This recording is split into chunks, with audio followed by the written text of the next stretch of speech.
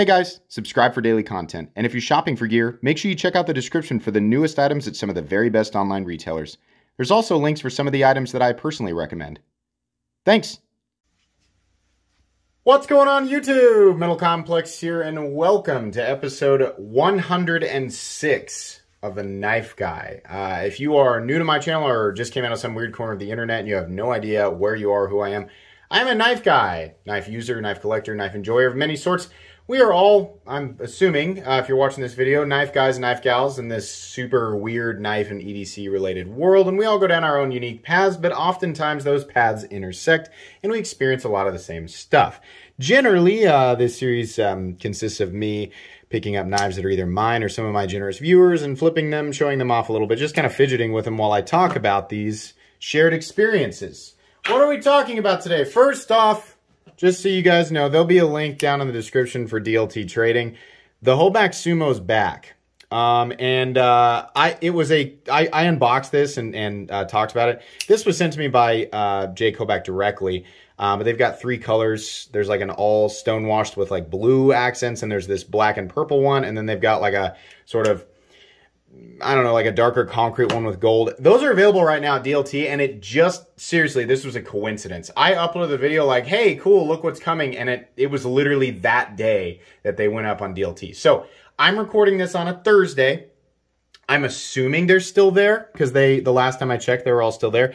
If you've been waiting to get a Sumo and you didn't know, those are at DLT at the time of this upload, I think. So feel free to check the description down there. Anyways, so what's the deal with the short videos? If you guys have been, for those of you who watch my channel religiously, first of all, thank you. That's really nice. I upload a lot of content. I know that there are quite a few of you who watch every single day, so thank you. What's the deal with the short videos? So for a long time, and I'm sure a lot of you guys already know what YouTube Shorts are, right? A lot of you guys are aware of TikTok. I don't have TikTok. I don't mess around with it. And I saw the option to utilize YouTube Shorts on my phone, and I was like, what is this? Never understood it. It's slowly, I kind of figured out, I was like, okay, this is YouTube's version of TikTok. All right, so whatever. I ignored it for a long time. And then I talked with some other people in the community. Actually, Little Fit Devil was really cool about this. She kind of explained what it is, how to utilize it, how it can be beneficial. And I was like, that's actually kind of interesting. So it's just short.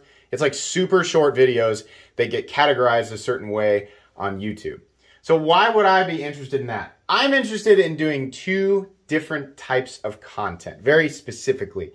I like to do long, mostly unedited, drawn out videos where I talk in depth about every last little teeny tiny detail that goes into a folding knife.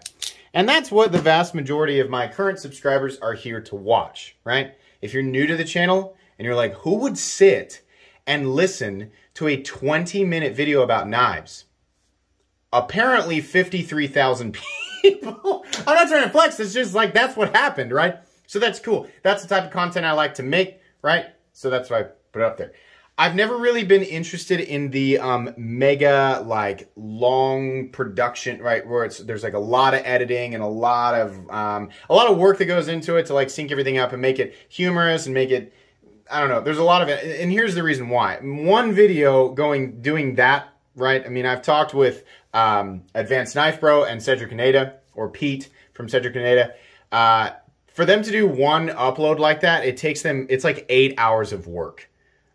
So that cannot happen. It literally can't happen. If I were to do that with this channel, you guys would get 3 uploads a week maximum. That would be me working at maximum effort to do that. And I don't think that's why people are here. You guys are here for my type of content, right?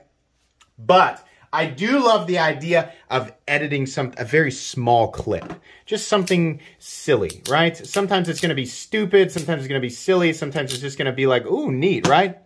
Whatever. It's 15 seconds. So in that situation, for me, from my end, it's like, so I come up with an idea for a 15-second video. Well, YouTube Shorts is supposed to be 60 seconds or less, but it defaults to 15 seconds if you use the thing on the phone. If you've ever tried it, you know what I'm talking about, right? So for me, I was like 15 seconds to a minute, right? And that's easy. And then it's the editing and making it kind of fun that would take a little bit more time. I did 2 of these. The first one I did was nothing. It took maybe 30 minutes total to put it together. The second one was a little bit more complicated. It took a couple of hours, but that's because I didn't quite understand how to... I messed around with editing and putting it together. You guys don't really care about this. But I thought to myself, that's an interesting way to interact with a different section of YouTube that has no idea that I exist. And of course, as a content creator, I'm interested in people from all corners of not just YouTube, but the internet in general, coming and checking out my channel and the knife world in general, right? So I thought, how much effort would that take on top of what I already do? Not much. So if you're wondering what's the deal with that, why is he, doing these? Is it going to affect his content flow? Is he changing the way that it... No, not at all. It's literally just going to be on top of what I normally do. I haven't figured out exactly when I'm going to do it or how often. Probably once a week, I will upload some random short video and it'll probably pop up as a regular video to you guys. But the idea is these are fun. It's something that's fun for me to do. It's a way for me to show off something fun or interesting, right? And best case scenario, it attracts new people to the channel, right? Worst case scenario, people don't like it. Oh, well, they lost 15 seconds of their day, right? So I figured, yeah, that's something that I could do, right? That's, potentially maximum benefit and very low negative impact on the channel. So if you're wondering, yeah. That's something that I'm going to do periodically, probably just once a week. I've always enjoyed short, little, stupid clips. I think like people who are just on the internet kind of enjoy that thing. And something that is just not present, something that I never see other than YouTube stories and Instagram stories and little things on Instagram. It's just not something I see, especially on YouTube, right? So yeah, I mean, like, let's say I invest a couple of months into this with the channel. Once a week, 15 seconds, takes an hour to edit it completely and get it up. Yeah, it just seems like something that I would enjoy doing. I mean, that's the main thing here for me is to be able to create content that you guys enjoy and that I enjoy making at the same time. I think it would be interesting to create a big, long, 10 to 15 minute video that's heavily edited, right? If you don't know, a 10 to 15 minute video that's heavily edited, it's like what I was saying earlier, like what Cedric Gneda do, or what Pete does from Cedric Gneda and what Advanced Knife Bro does. Yeah, you're looking at 8 hours of work. It sounds crazy, but that's how much work goes into the amount of fun and enjoyment that I would get out of it would not equivalate to how much work went into it. And while there are probably some people on this channel who would like to see something like that from me, it's not going to be overall, right? I have to guess the vast majority of you, again, the reason that you're here is to watch the type of content that I've been putting out over the last 3 years. That's what I'm always going to do. But I think, not diversifying. Apparently this is like a YouTube video, right?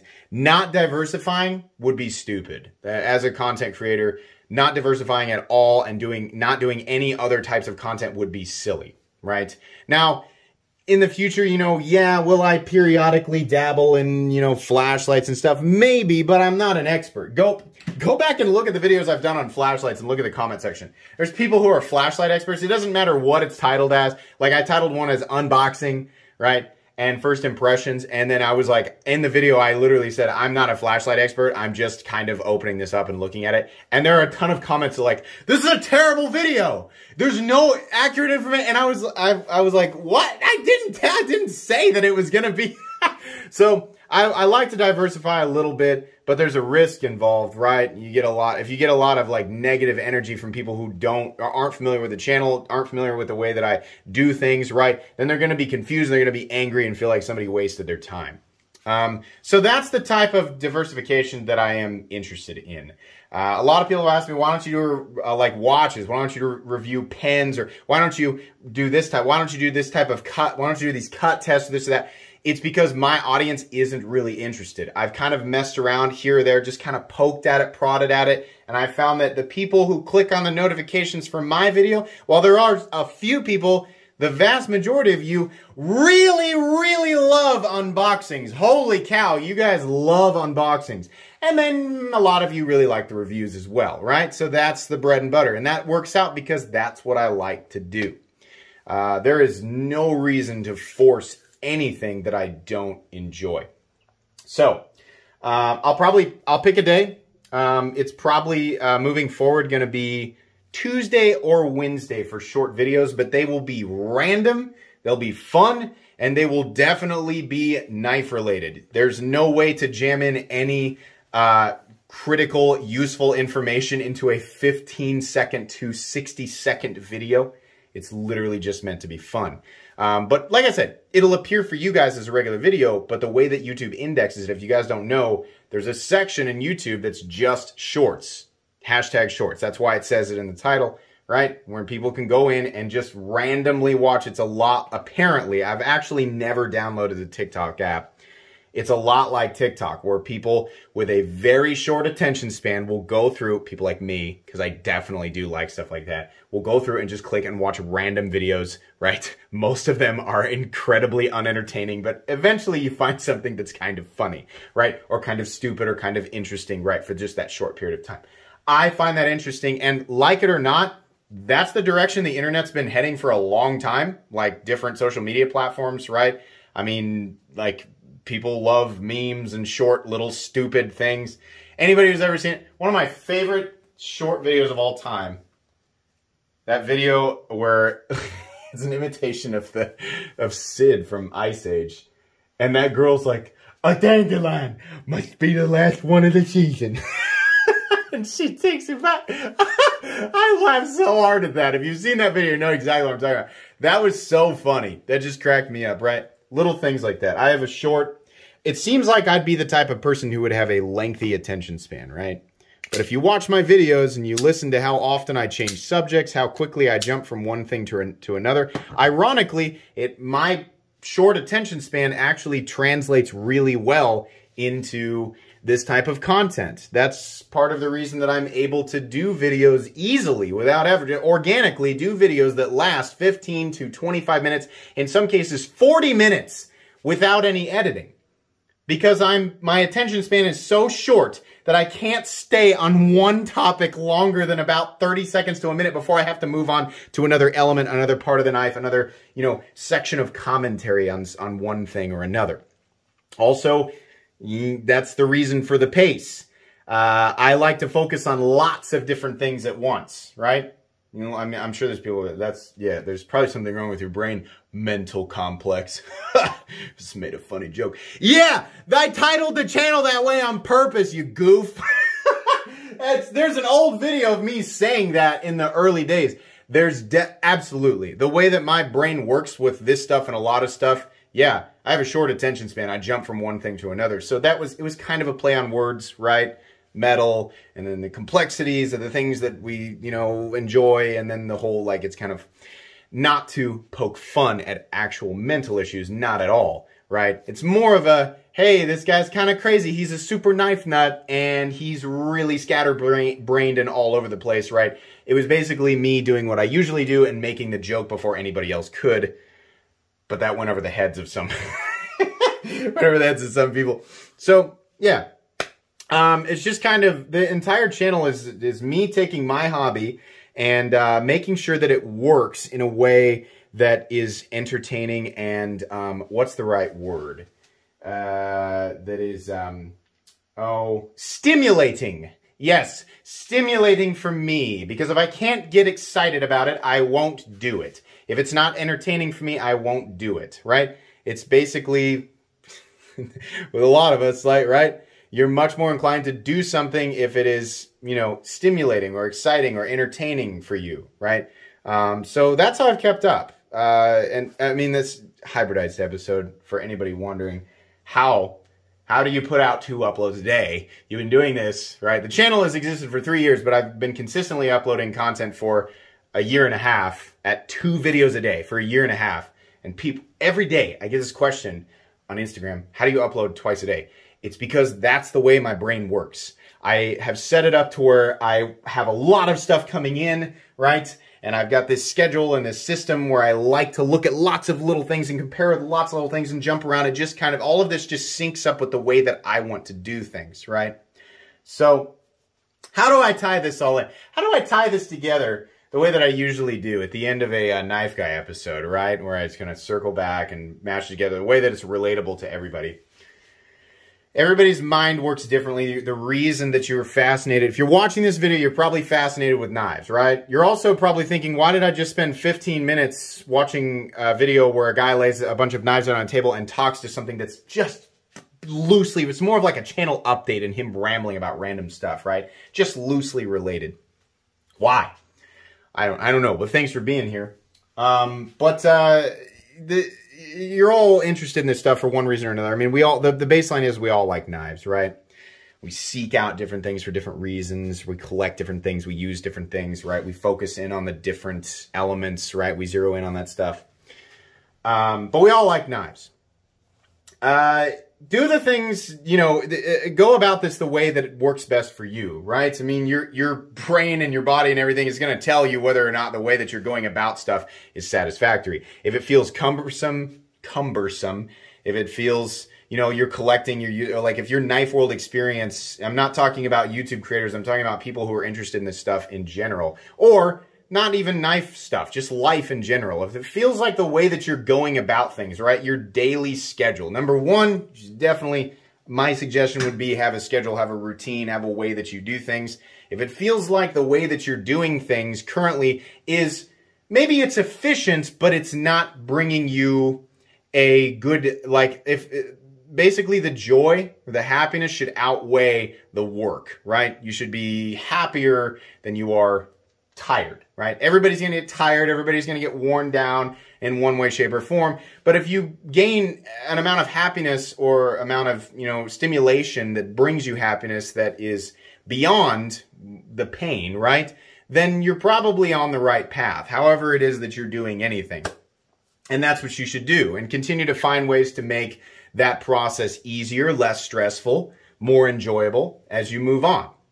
That's just how I view everything. If you're like me, you're constantly looking at what did we do today? What, you know, from getting in the truck and going and picking this person up and going and running this errand, right?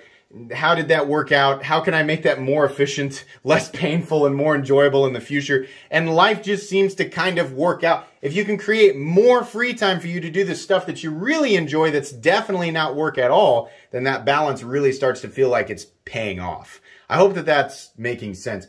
I apply that system to knife acquisitions as well. You guys have heard about my system, right? Again, I mean, obviously I'm kind of pushing this topic along and like really trying to force it into something that's relatable. But seriously, that's how all of my knife acquisition stuff works as well. I found that in the early days of getting it, and those of you who are brand new to the knife world and you're like, oh my gosh, I started watching Metal Complex and I started buying stuff and I was like, ugh, and I felt ravenous, like having to acquire the new thing, and it's becoming stressful, not just, you know, like wondering if am I going to like this, but also I'm taking a hit on my bank account. Yeah, I remember that. I remember paying way too much money, you know, for my budget, right? Not versus the knives are worth. I was forking over so much money monthly to scratch that itch, right? I had no system. I was just like, if I found something and I wanted it, sometimes I would go ahead and pay for it even when it really didn't fit in my budget. And that created so much stress. So I had to change my system.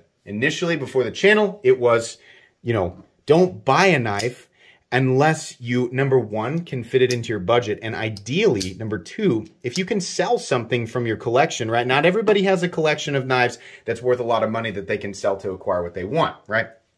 And a lot of people look at it as, well, if I'm going to take a hit or a loss on something, then I'm definitely not going to do that. It's not cost efficient, right? Everybody's system is different. My system was not necessarily based on whether or not I was taking a loss or whether or not it was cost efficient. I was looking at, hey, these things, I've already bought them. They're already in my collection, right?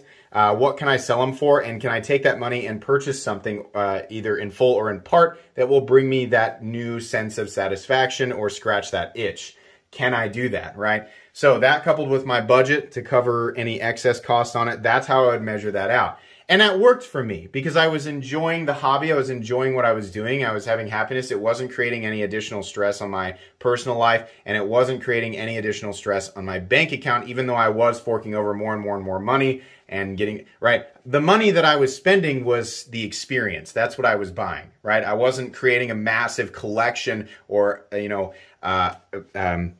compiling or whatever. I wasn't creating a massive collection of knives and increasing the value. No, that's not what I was doing. It wasn't like I'm looking for an investment type of thing. I was paying for an experience to be a part of a community that I found that I really enjoyed, but I had to change the method to make it work for me. And now it does. And now I've said this a million times. Now that I have the channel, it works perfectly, because if I want to buy something, right, I generally think, well, you know, is this going to be entertaining content for the channel? Is it also something that I want, something that's going to bring me happiness? And can I afford it? Can I use channel funds to do that? Right? If all that makes sense, then yeah, then I go ahead and do that. Right?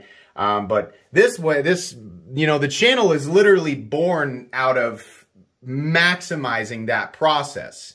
I've decided I want to make this a serious part of my life, and I love it so much. I want to share it with people. That's a huge part of it. I want to talk about it. I want to continue to acquire new things. I want to put my hands on as much stuff as possible. The YouTube channel was a piece of that, right? So, circling all the way back around, zooming way out and taking a look at the big picture, right? If you're wondering, how's he going to tie this together? I found a way in 20 minutes. It's always been in the back. Obviously, it's in my subconscious, right? Creating these short little videos and expanding to as large an audience as possible is absolutely a puzzle piece in all of that. That's my brain actively and subconsciously seeking out another way to make this more possible for me. Any creator who says that they're not interested in growing is full of crap.